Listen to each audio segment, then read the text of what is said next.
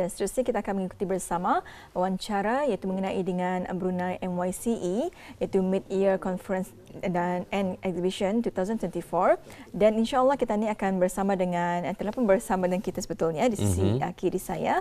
Jadi kita terus sahaja perkenalkan bersama dengan kami berdua ketika ini iaitu Yang Mulia Puan Nur Amalina binti Ramli iaitu juruteknik Sistem Maklumat Geografi. Assalamualaikum Puan. Waalaikumsalam. Apa khabar? Sihat, alhamdulillah. Alhamdulillah ya. Dan Puan ya akan menerangkannya mengenai dengan penyelesaian transformasi dengan sistem maklumat geografi itu GIS ataupun JIS dan kecerdasan buatan AI. Ya, Bapak terima kasih Puan ya kerana datang ke studio Pagi ya untuk memberitahukan mengenai dengan perkara ini iaitu mengenai dengan Brunei MYCE 2024 iaitu mengenai dengan penyelesaian transformasi dengan sistem maklumat geografi dan kecerdasan buatan AI ya. Jadi kami difahamkan bahawa pihak agensi Puan ya akan menganjurkan acara program bersempena dengan Brunei Mid-Year Conference and Exhibitions 2024 yang mana ianya anjuran tahunan Kementerian Sumber-Sumber Utama dan Pelancongan. Jadi bolehkah Puan kongsikan secara ringkas mengenai dengan program ini dan juga apakah antara peranan agensi Puan dalam Brunei MYCE bagi tahun ini? Silakan. Okey, bismillahirrahmanirrahim.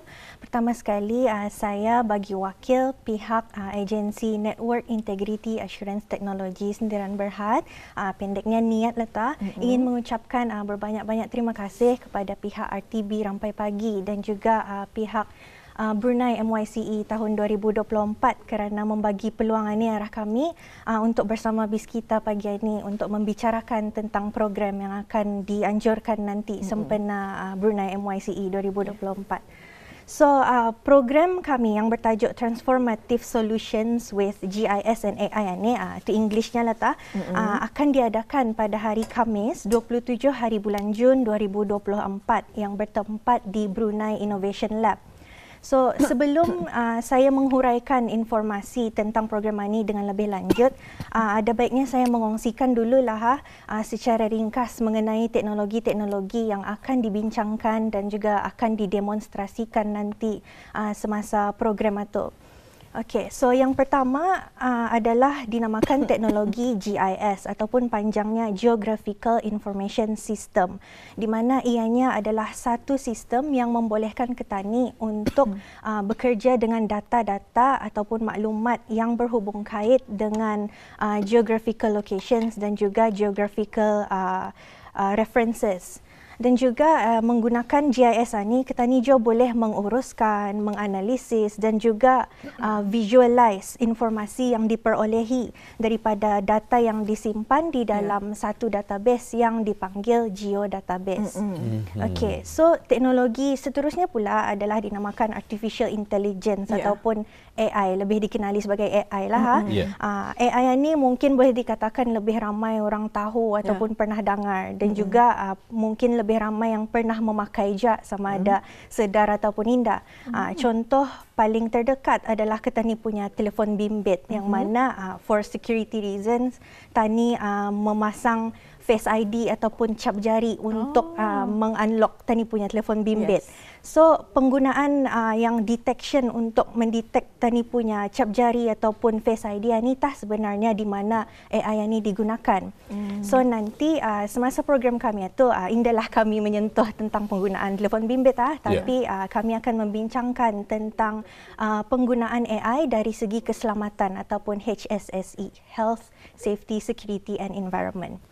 Kemudian menyentuh pula mengenai peranan NIAT di dalam Brunei MYCE tahun ini.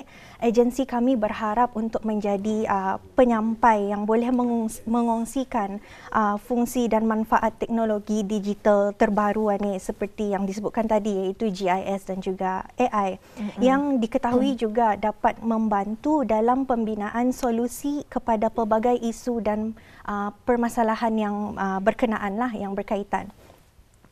Seperti yang tadi tahu juga, tadi memang batas sudah memasuki era globalisasi yang mana pemakaian teknologi memang semakin hari makin berleluasa. Makin canggih. Jadi kami harap juga dengan adanya program ini nanti dapatlah sedikit sebanyak menyumbangkan kepada perkembangan transformasi digital di negara Ketani. Pasalnya at the end of the day, Tanija akan mencapai salah satu maklumat utama Ketani, iaitu menjadikan warga negara Brunei ini sebuah warga negara yang pintar ataupun smart nation. InsyaAllah. InsyaAllah ya. Jadi program ini nanti akan diadakan pada 27 hari bulan Jun, iaitu hari Khamis, bertempat di Brunei Innovation Lab. Betul ya? Alhamdulillah. Jadi kita dapat mengetahui bersama mengenai dengan program acara atau acara program yang bakal diadakan ini ya. Dan seterusnya? Ya, seterusnya Puan mungkin dapat menjelaskan mengenai dengan apakah tujuan ataupun objektif program ini diadakan. Okey. Tujuan utama program kami ini diadakan adalah bukan saja untuk memperkenalkan teknologi-teknologi yang disebutkan tadi, tetapi juga untuk menawarkan peluang kepada orang ramai dan agensi-agensi sama ada dari sektor awam, sektor swasta ataupun sebagainya, siapa saja yang berminatlah untuk menerokai ataupun mengeksplor lagi inovasi teknologi yang terbaru ini secara lebih terperinci. Jadinya nanti dalam program kami ini bukannya satu program saja tu, ianya akan terdapat 3 subprogram yang berlainan, yang mempunyai tajuk yang berlainan, dan setiap program ini pun akan mempunyai objektif dan tujuannya masing-masing. So program pertama adalah bertajuk Exploring Brunei, a GIS Journey Through Tourism, yang mana pihak kami akan memperkenalkan kepada para peserta nanti tentang kegunaan teknologi GIS, alat-alat GIS dan juga fungsi-fungsi GIS dan bagaimana ia dapat digunakan untuk membantu dari segi tourism ataupun pelancongan. Kemudian program kedua adalah bertajuk Mapping Tomorrow, Exploring Geospatial Innovation, yang mana agensi kami akan memperkenalkan sebuah platform yang menggunakan teknologi geospatial dan juga teknologi satellite imagery. Okey, so satellite imagery ini secara ringkas sajalah untuk membagi contoh. Contohnya yang paling terdekat yang ramai orang selalu pakai adalah penggunaan aplikasi Google Maps. Yang mana dalam aplikasi Google Maps itu kalau Ketani tukar gambarnya jadi peta yang nampak atap rumah, tanah, pokok, jalan raya. Ini sebenarnya di mana satellite imagery ini digunakan, iaitu yang mana gambar-gambar ini diambil dari angle atas menggunakan satellite. Okey, dan akhir sekali program ketiga adalah bertajuk Safety Made Easy with Artificial Intelligence, iaitu bertujuan untuk memperkenalkan penggunaan CCTV yang digabungkan dengan teknologi artificial intelligence untuk bagi tujuan mengawal keselamatan. In summary, secara ringkasnya AI ini nanti akan dilihatkan macam mana ia digunakan untuk mengenal pasti potensi-potensi yang boleh membawa kepada kemalangan. Contohnya semasa di tempat kerja, like for example falling objects ataupun indah memakai pakaian keselamatan yang lengkap dan sebagainya. Ya, alhamdulillah ya. Jadi kita dapat mendengarkan antara topik ya yang akan diutarakan nanti, iaitu ada 3 topik yang berkenaan dengan teknologi. Kita dapat mengetahui bersama antara topik-topiknya, dan seterusnya ni puannya siapakah nanti pembentang ataupun speakers ya semasa acara program itu diadakan nanti ni? Okey, seperti yang saya katakan tadi, since ada 3 topik yang berlainan, kemudian pembentang-pembentangnya pun akan terdiri daripada berlainan orang lah. So bagi topik Exploring Brunei, a GIS Journey Through Tourism itu akan disampaikan oleh saya sendiri dan juga seorang lagi juru teknik Geographical Information System, iaitu Dayang Hajah Ramizah Asmali. Bagi topik kedua iaitu Mapping Tomorrow, Exploring Geospatial Innovation pula akan disampaikan oleh Dayang Emily Yong, iaitu jurutera Geographical Information System di agensi kami. Dan terakhir sekali bagi topik Safety Made Easy with Artificial Intelligence pula akan disampaikan oleh Dayang Siti Nur Amirah, iaitu jurutera projek dalam unit R&D di dalam agensi kami. Menyentuh pula kepada isi kandungan yang menarik yang akan dibincangkan nanti. Of course, ya seperti yang saya katakan tadi, itu pengenalan kepada teknologi-teknologi GIS dan AI dan juga kegunaan-kegunaannya. yang mana ini akan menggunakan metod seminar lah tak. Selain daripada metod seminar, kami juga akan mengadakan sesi demonstrasi bagi penggunaan teknologi GIS, Geospatial Platform dan juga teknologi Artificial Intelligence. Dan akhir sekali kami juga akan mengadakan sesi bengkel yang mana kami akan memberi peluang kepada peserta nanti untuk mereka sendiri membuat ataupun membina aplikasi menggunakan teknologi GIS yang kami sediakan. Jadi akan ada praktikal lah ya. Yes, kira hands-on activity lah untuk para peserta. InsyaAllah. Ya, Alhamdulillah. Demikian tadi juga Auda kita kongsikan beberapa poster untuk lebih melengkapi lagi penjelasan yang telah dijelaskan oleh Puan tadi ya. Dan bagi yang berminat untuk menyertai dalam program ini, jadi Puan, bagaimana cara untuk mendaftar dan juga mendapatkan maklumat lanjut ni Puan? Okey, program ketiga-tiga program yang tadi saya sebutkan itu memang kami bukakan kepada sesiapa saja, kepada orang ramai yang berminat untuk hadirlah, indah kira dari sektor awam, sektor kerajaan, sektor swasta ataupun pelajar-pelajar even. Oh, dibukakan Yes, dan sebagainya lah. Memandangkan topik-topik yang akan dibincangkan nanti itu ada kena mengena dengan specific area of focus, pihak kami juga akan menjemput agensi-agensi yang tertentu ataupun berkaitan secara penyuratan, secara official lah insyaAllah. So, mana-mana pihak yang mahu ikut serta juga dalam program ini bolehlah mendaftar dengan men-scan QR code yang tertera di poster kami yang sudah di-share di dalam Instagram kami iaitu niat.bn dan juga official Instagram Brunei MYCE.